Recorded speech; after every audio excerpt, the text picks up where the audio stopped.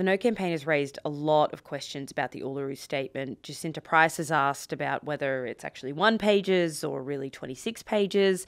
And on Tuesday, Warren Mundine called it a symbolic declaration of war. He also said that the Yes campaign is built on a pack of lies.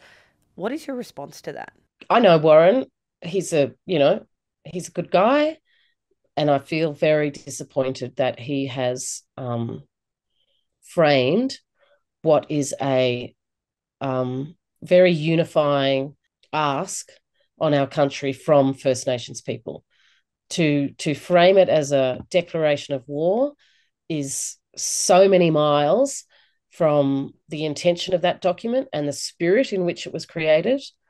I mean, I was present when people unanimously accepted the statement, apart from, as we know, the 7 people who walked out.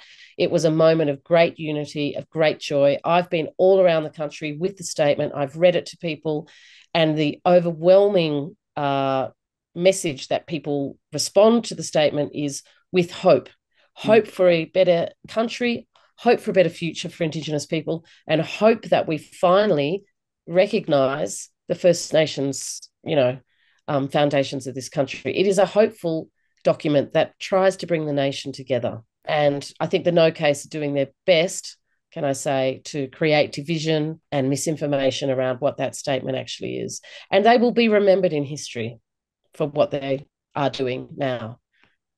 We will look back on this moment, depending on whether it gets up or not. And, we know that it's in the balance.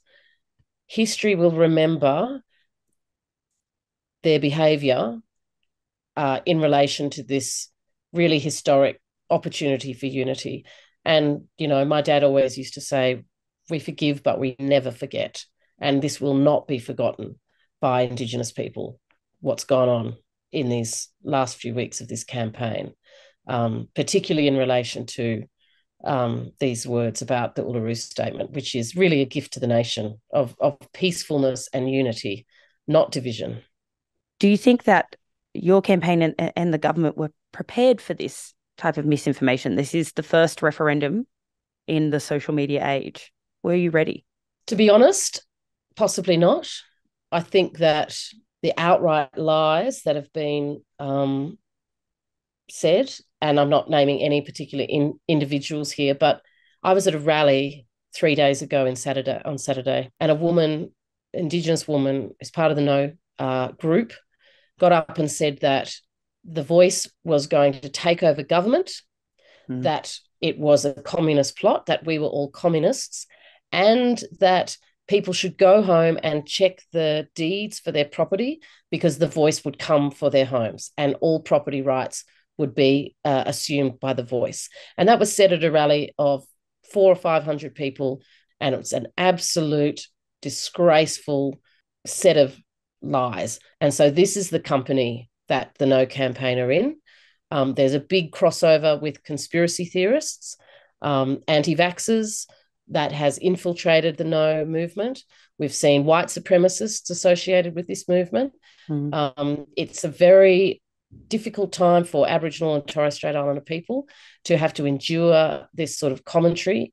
I've been door knocking. I've been, subject to abuse and just had to listen to a whole lot of racist stereotypes about my people. It's not easy, but we're used to it, aren't we? We've had to put up with it for so long.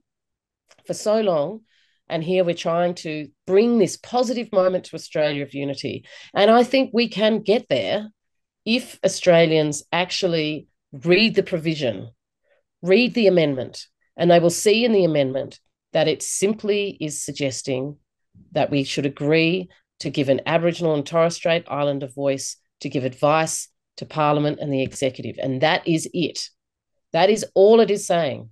It's not saying anything about treaty. It's not saying anything about property rights. It's not saying anything about the Communist Party. It's just an advisory committee. Seriously, it's so modest. It's so modest, but it's being projected as a threat to our democracy that's going to undermine the Parliament. So anyway, what can you say? It's very difficult with, social media and powerful media forces that are monopolized in the hands of a few, it makes the job of sharing factual information very difficult.